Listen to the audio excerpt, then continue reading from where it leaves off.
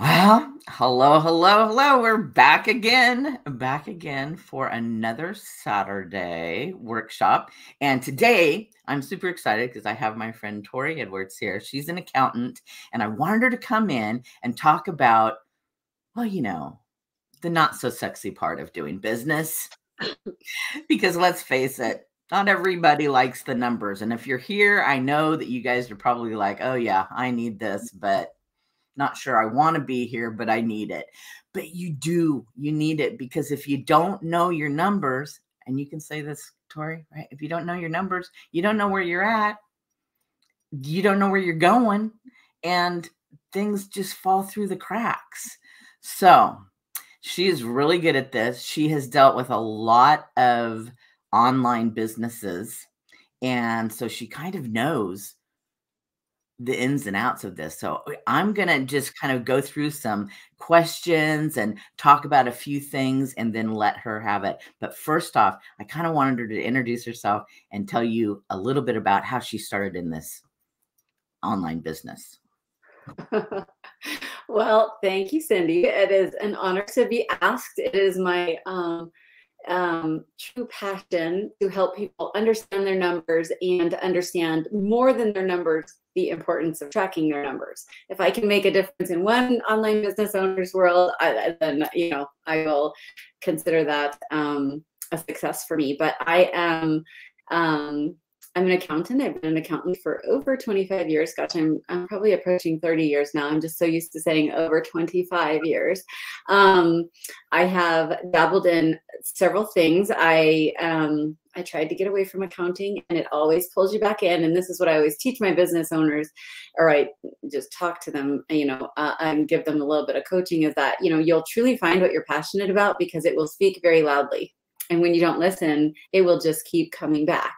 And, even when I tried to exit the space, it'll come back in a different creative way. So now I get to do it. I get to pick the pieces that I really enjoy, and I keep those pieces. And then the other pieces I just let go. I did taxes at one time. That wasn't my thing. I know enough to, I can bridge that gap between your bookkeeper and your tax professional, and saying, like, you're going to want to ask about this, like becoming an S corporation. Like, I can't help you sign up for that, but I can, make that election. It's an election. We won't get into the details because I don't want to overwhelm you. But, I can say that here's some tax strategies that you might consider talking to your tax professional. And the one thing you'll learn is all tax professionals, all financial people, if you ask them 10 questions, if you ask 10 different people, you'll get 10 different answers. There's not any one way to do things. What I always tell people is interview, get into a conversation with them.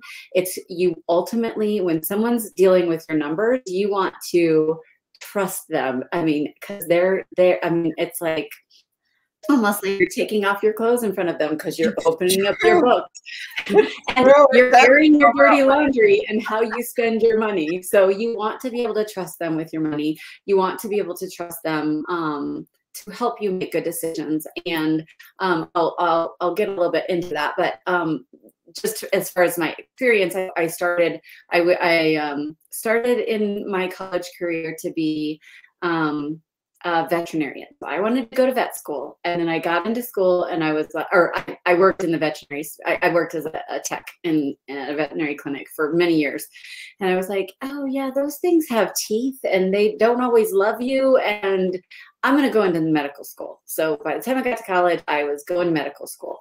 And then I got into like my first semester, and I had chemistry, and that was the death of me. I was like, no, maybe this isn't for me. And so I was like, you had to take accounting. I don't know if you have to take accounting nowadays, but I had to take accounting. So I took accounting, and I loved it. And so, that's the path I took. So I was like, yes, please sign me up for that. I don't want to be in school for, 8 to 10 years becoming a doctor. And so that's what I did. And right out of college, I got recruited into what was back then a top, the big 6 accounting firm. So there were 6 back then Enron and all of those things, and they consolidated down to 4. But I went to work for KPMG as an auditor for several years. Then I went private, and then I decided to, that took me to Seattle, and then I came back home. Yeah, I love Seattle. I mean, nothing's like Colorado is home for me. So things like the weather in Colorado. But I mean, I liked Seattle that it wasn't like cold, although it did snow and it shut down the city. And I was like, what is happening? Don't we have snowplows? No, Seattle doesn't have snowplows, or they have one. I don't know. So I came home and then decided I was going to see if I was going to be a firefighter. And I went to school, AMT school. And in that process, I decided I would maybe become a paramedic. That becoming a firefighter, running into burning buildings, was not right for my anxiety. So I applied for paramedic school. I got in and then decided I was done and I was ready to start a family, and I met my husband. And then that's how it started. And so I worked for the ambulance company, but got pulled into the after hours, doing the books. And that's how I kind of tie it in. Like, it always finds you. Your passion always finds you. No matter what your passion is, if you're listening, it will rope you back in. So then I did that. When I had my kids, I didn't always work full time. I always kept a few clients on the side to keep my skills relevant. And then as they grow up, you do tend to have a little bit more time. There's a short amount of time when you're toting them all over the place into play dates and all the things. And then they start driving and they don't need you as much anymore. And so you have more time. And so I always kept myself relevant. And then I just really leaned into the accounting space. So that's kind of how I came to where I'm at. And it just kept pulling you back. It just kept pulling always. And no matter how many times I just embrace it, because I love numbers. I love data, even more so than like the accounting piece. I love to analyze data. I love to look at, spreadsheets of numbers, and yeah. Oh, wow. I mean, that's crazy. I had a friend at one point, she was one of my clients, and she worked at a bank. And this is back when, we had to do the what do you call that? Register, the ledger, yeah. And so that's how you reconciled your bank account. And I could never get it. And, my business, I would have like page after page after page, and there would be numbers off, and it would drive me absolutely crazy. And I remember one time she goes, well, let me take a look at it. Like, literally 3 pages. She goes like this, there it is right there. And I'm like, are you kidding me? How did you do that? She just literally scanned it for 2 seconds and found the error that I had been working on hours trying to. Yeah. So there are people, like I said, that can see numbers, and you just see the beauty in it. It's pretty cool. Yeah. I mean, and especially with my auditing background, those things always stand out. Like, when I first went into it, I'm like, well, how will you know if somebody's like stealing money from the company? And they're like, you'll know, you'll see it. It won't make sense. And all of a sudden it'll come together. And I'm like, oh, it does. Interesting. Mm-hmm. So with the online business, it is a little bit different. And I know that as an online entrepreneur, we have that shiny object syndrome a lot of times. And so, you're, I'm going to get involved in this. I'm getting involved in this. I'm getting involved in this. And by the end of the year, you kind of forget what you got involved in and what you threw away and what you still kept, and how much money you put into this and how much money you put into that. And then you're trying to get it together at the end of the year, and it never works out really well. It's usually very stressful and really bad. But I want you to talk a little bit about that. Can you explain some of the most common tax obligations for digital and network marketers, and how this maybe is different than a traditional business? So, I mean, really, as far as the tracking side of things, it's all the same. And what the IRS will require of you is all the same. It's that you track your money. That's the number one thing, is that they want the best business practice, and the IRS, in order to be viewed in the IRS's eyes as a business owner, you must be a good steward of your money. So they want you to track your revenue and your expenses. They want you to report it, and they want you to file timely estimated tax payments. So, I mean, that's the short answer. The differences are just in like how you want to categorize it. I mean, the tax returns are no different for any type of business. It is most of your audience is probably like a C Corp a Schedule C. So that just means that you're a 1099 employee or a 1099 worker, so contractor. So you file a Schedule C. Some may have EIN, some may not. So you just have to report that income on a Schedule C. So let's see. Let me see if I can, tell me obligations. So I mean, the obligations are depending on where you're at in your business. Like if you're a first year, your obligations won't be the same as if you're a second or future subsequent year owner, because they want to see you pay your tax quarterly. Now, you only have to pay taxes if you're making money, right? Like the beauty of having a business is you get to deduct things. And as a business owner, you get to deduct like home office expenses. Those are one of the more overlooked ones that can be a relatively big deduction on your tax return. And you don't have to do anything but have a dedicated space. It's awesome. And then you get to take a percentage. Go ahead.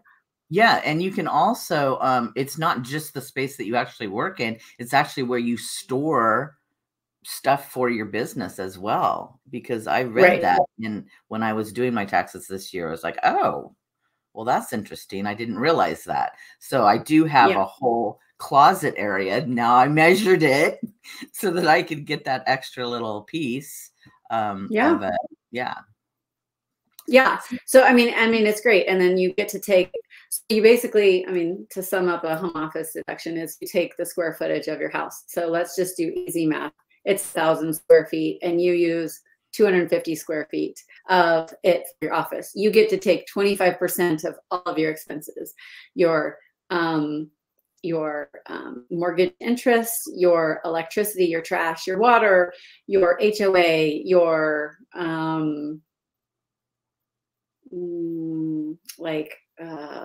like if you own a home and say you do landscaping, you pay somebody to come in, or a cleaner, you get to take 25% of that, depending on the square footage. The only stipulation in the IRS's eyes is that it has to be solely used for business, but we can all pretty much prove that these days. I mean, we all want a dedicated space. So if you're using your kitchen table, might be a little bit different, but you can still take a portion of it. So, I mean, I would always ask the tax professional that you have, or, like just make sure that you have documentation of how you come up to that number if you're filing for yourself. Right. But I mean, that's for a home-based business, that's amazing that you can do that too. You're already paying those expenses, but you can take that as a deduction. So that's pretty cool. Yeah. And your homeowner's insurance, if you have to pay renter's insurance, anything that you have to pay for your home. Now, if you put decorations or you paint the office, if you paint the dedicated space, that's 100% deductible. You don't have to apply that to the 25% rule. If you painted the whole house, then it's 25%. Now then we kind of get into the nitty-gritty of should you capitalize it or not. So we won't get into that conversation, but most things, like if you put like a whiteboard or, notebooks, pens, pencils, calendars, special mugs, those are all 100% deductible. So absolutely. Office supplies. Office supplies. Yep. Supplies of doing business for sure. And, a lot of times, I don't know if you guys know this, but a lot of times we overlook that. We'll go and buy pens and pencils and paper and we forget that we can deduct that because we're using it for our business. So, I mean, how many of you have let that fall through the cracks? Right. Right. And that's, I guess I should back up when I was saying what the IRS wants to see is that, you treat your business as business. And one of the things that will help you if you ever get caught in an audit is to separate your business finances from your personal finances. Even if you're not able to fund it with, fund it with business money yet, because you're overspending. Your expenses are still higher than your revenue. You're not overspending. Sometimes it just takes a little while to kind of get that revenue up and going based on, and you still have expenses. But if you separate your business finances, you can just deposit money in there from your personal account and then spend your money from there. That's what the IRS wants to see. And it is my number one tip for having less stress at the end of the year, because then all you have to do is go through one account or a checking account and a bank and a credit card, versus digging through our Amazon accounts. Like, how fun is that? Oh yeah, that's not fun. Especially because you all order off of Amazon, and Amazon no longer makes it easy because they did used to, you could download a spreadsheet, all your transactions, so then I could just sort it and everything, and they took that away. I was like, curses. Oh no, so that means that because literally in one day you could order dog food and office supplies in one order. So how, yeah. That's terrible. You have to go look it up because the detail isn't necessarily there. If they ship them together, yep. Yeah, exactly. So separating your business finances will make your life easier. It seems daunting as a new business owner. It seems like too much to handle. You don't necessarily have to have a business account like per se, like a quote unquote what the bank would call a business account. If it's at least separate, that's better than nothing. That's better than, because to get a business account, you have to have an EIN. So you have to be registered as an LLC. And sometimes those bank accounts come with fees if you don't have a minimum balance. So, I mean, you can weigh the pros and the cons, but it's better mentally just to have one account instead of 10. Right. Right. Or dipping into both and not, and not. Well, because then you have to sort through it. So it's hard. It's hard. Or if you're going to have to sort through it, then you need to track it very well every month, probably more than once a month, so that you don't forget. Probably daily, because if you're buying something on Amazon, are you going to remember next week what you bought at the same time you bought the dog food and the office and the paper for the office? No. Right. I mean, I don't remember what I bought yesterday. Right. Sometimes. So, and talking about that, how do you handle multiple streams of income? That's kind of what everybody is doing now. All these multiple streams of income. So it could be like different, maybe MLM companies or different affiliate marketing kind of things. How do you handle something like that efficiently? And keep track of it. Yeah, keep track of separate. And in that case, I'm a big fan of automation and I'm a big fan of software, but I've also been around. So if you're not, sometimes the software can be time consuming to learn. And if you're going to dive into software, then you need to be using it more than once a year, more than twice a year, and more than 4 times a year, because you're going to forget every time. I had someone reach out and she was pulling her hair out and she's like, I have messed it all up. I'm just going to get my bank statements out. And I'm like, give me a second. And I went in and I was like, oh, I can see exactly what she did wrong. And I went in and fixed it. And it took me like 5 minutes. And I'm like, go ahead, you can throw your fit. But I fixed it. And, she's like, I'm just so mad at myself, for not doing it. And you have to give yourself grace and then learn from your mistakes and, take action later. So what does software mean? It means you can use a spreadsheet. You can use a free software. Wave is the free software. And it's not my favorite, but being an accountant, I'm used to a more robust system, but it does the job for small businesses.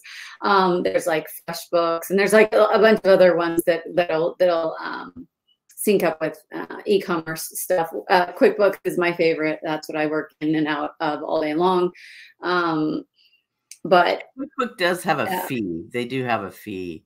QuickBooks has a fee. Mm-hmm. Yeah, but it's not a huge fee. No, you could probably get it for less than $35 a month. I mean, It's gone up over the years.